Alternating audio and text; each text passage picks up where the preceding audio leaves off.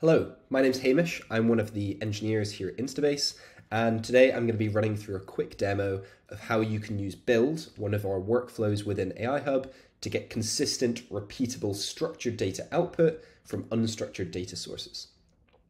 For this example today, I'm going to be using bank statements and pay stubs, but all of the steps and the processes I'm going to show you to configure a solution could be used across any kind of document in any kind of format. So the first step is to go to My Hub, where we're going to build and create a new project right now. I'm going to turn on object detection, which is going to enable our visual entity models. That helps with recognizing tables, checkboxes, signatures, and stamps, all of the unstructured features that are really important to understanding these documents. And then I'm going to go ahead and upload some bank statements as well as some pay stubs that we can configure our solution with. What's happening in the background now as these upload is that we're digitizing these documents. That means we're running them through an OCR engine to pull off the text information, and then also we're dealing with the unstructured features of the documents, such as tables, checkboxes, signatures, stamps, and all of these come together in a format that our large language models within the platform can then interact with, and we can begin extracting data and information from these documents. So you can now see these three documents uploaded into the platform. We've got a payslip, a bank statement with multiple pages, and then a second bank statement here. The first step when configuring any solution is to add some classes. So you can just use natural language here. I'm going to add a first class called bank statement, and then a second class called payslip. These are important because it tells AI Hub which kind of documents we expect our solution to see, and therefore the extractions that we want to do for each of those kinds of classes. You can see there within a few seconds, after hitting reclassify, all of the documents have been placed in the correct class bucket, and that happened within a few seconds. So if you compare that to how humans would do this in a sort of document triage, or even if you had a deep learning model, you'd have to train that model on hundreds of samples, you'd have to annotate those samples, and then anytime your solution changes, you'd have to go ahead and retrain a new model.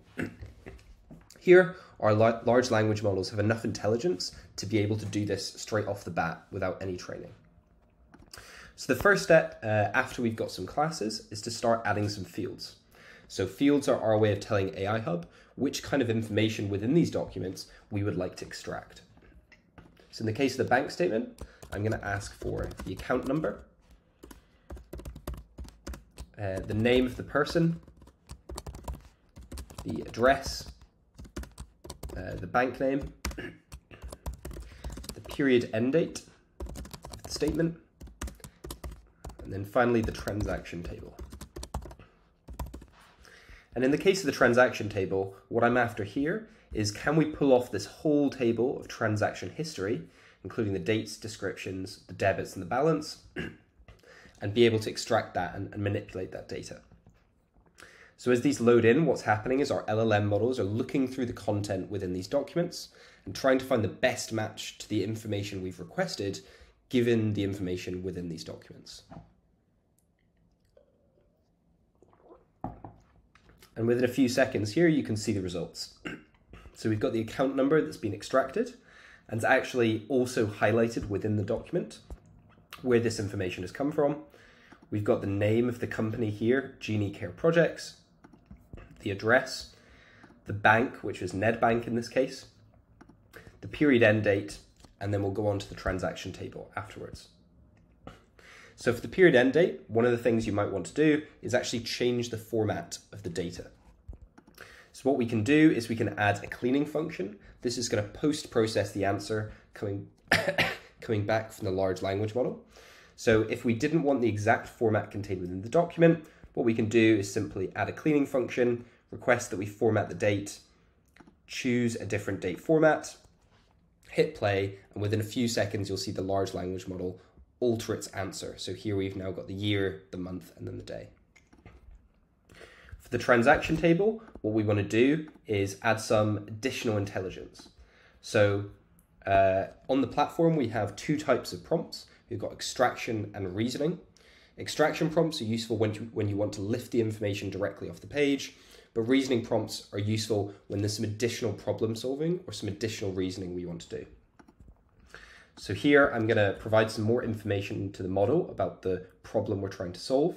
So I'm going to ask, please can you extract the table of transactions? So providing some more context to the model on the task we want to be carried out should improve its ability to fulfill that task. So you can see here the full transaction table, and if I expand this, you can see all of this information has been pulled off. If I switch over to the second bank statement, you can see that although we've got a completely different format from a different bank, in this case it's a person instead of a commercial account, all of the same fields that we've set up and configured within this build workflow, all of this information is also going to be pulled off from this other document. In the case of the payslip, we follow the exact same process. So I'll add some more fields here. I'm going to ask for the employee name, the national insurance number, the pay date, and the net pay. So we can add those fields, and again, the LLM models are going away and looking at the content within this document and trying to find the best match to these requests. Again, we could set up a clean function to alter this pay date format. So if we go into this net pay, what we can do is add a validation. And in this case, I'm going to validate based on the extraction confidence of the model.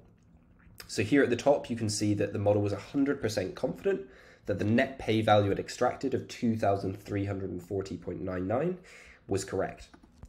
However, when it sees other documents, it might not be so confident. So I'm going to set up a threshold of 95% to say if any new documents we push through our configured solution do not meet this threshold of 95%, we want these to be flagged for human review. So we can save that validation and see that it's passed. And once we're happy with how we've configured all of our classes, we can go ahead and create a new application. So here, I'm going to call this NatWest app. We're going to compile this project. So that means putting together all of the classes we've made, the extractions, the reasoning prompts, the cleaning functions, and also those validations. And this is going to be packaged together in a solution that we can now begin pushing through hundreds, thousands, or even hundreds of thousands of documents that have been unseen by our solution. So what I'm going to do is I'm going to upload some new files. So a couple of pay slips and a couple of bank statements. These are going to be pushed through our configured solution. And it's also worth saying at this point that all of this functionality we've now made is now accessible via API. So you can upload new files, you can kick off new runs, and you can download results all programmatically, which means it can be integrated within your existing workflows. And if you don't want to, you don't have to use the UI. In the background here, what's happening is all of these documents we're uploading are going through that same process I've described. So they're being digitized. We're pulling off the text information and the unstructured data features. And then all of those extractions, the reasoning prompts, the cleaning functions are being applied to each of those documents. So we can see here if we open up the results, each of the 4 documents has been classified as either a payslip or a bank statement. If they were neither of the 2 types, they'd fall into a third bucket, which we call other. And all of the extractions that we've set up for each of those classes are now applied to these new documents that have a completely different format. So we've got the employee name, the national insurance number, and even the net pay, which we found has passed the validation, so the models must have been more than 95% confident. Again, a second payslip, a different format, and yet all this information has been pulled off. In the case of the bank statement, we've got the account number, the name, the address, the bank, the period end date, and even the transaction table, which in this case was on the 3rd page of the statement, and that's been pulled off completely there. You can see in the 4th example, we have a similar process, and now we can either export these results as a CSV or an Excel, or if we've called everything by the API, then we can pull down those results as a JSON.